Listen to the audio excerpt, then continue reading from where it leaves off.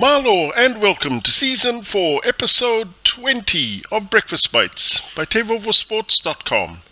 A wrap of Pasifika Peoples sports on this bright and beautiful Saturday morning, 21 January 2023. Coming to you from Paradise on the 180th meridian in the middle of the Pacific Ocean. In Rugby Union, Wallabies fullback Kurtley Beale has been charged by police over an alleged sexual assault of a 28-year-old woman in Bondi on 17th December. Beale is charged with 2 counts of sexually touching another person without consent and sexual intercourse without consent.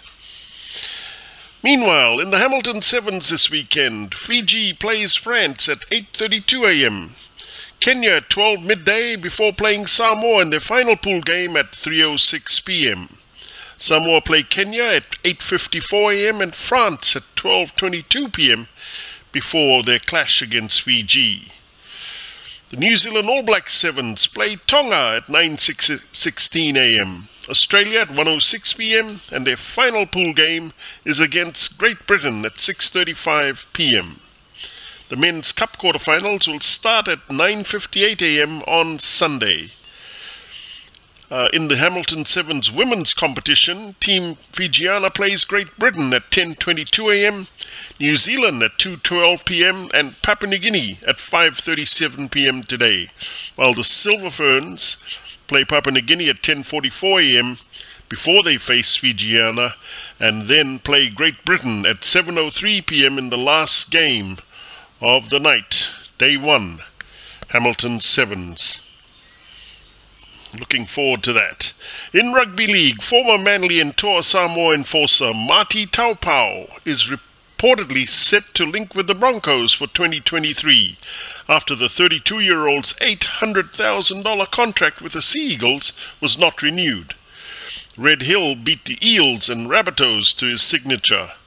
Meanwhile, the Parramatta Eels have suffered a double injury blow with crack centre and Fiji Mbati at that, Wangam Blake breaking his arm and now racing the clock for round 1.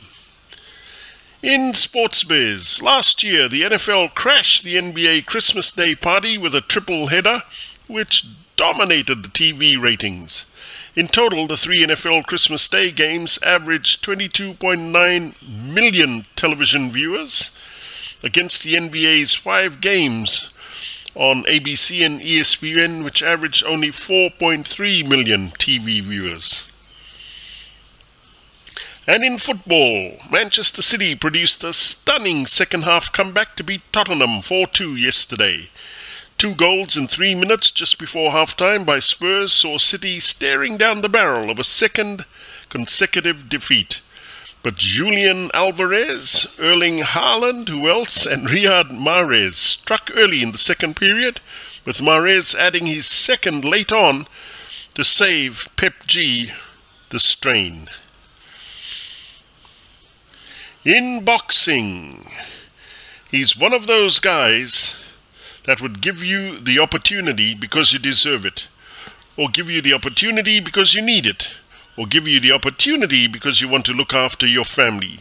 He's just one of those guys who would do anything for you if he could. Kiwi Samoan boxer Joseph Parker angling for a big payday fight against his good mate, the Gypsy King. In the Pacific, it's like, hey bro, how about we just fight for fun? For TEIVOVOsports.com, I'm Calden Kamea. Mahalo, Vina'a, and thank you. Please hit the subscribe button below if you'd like to receive more Pasifika sports highlights on Breakfast Bites. And thank you all too much for all your love and support.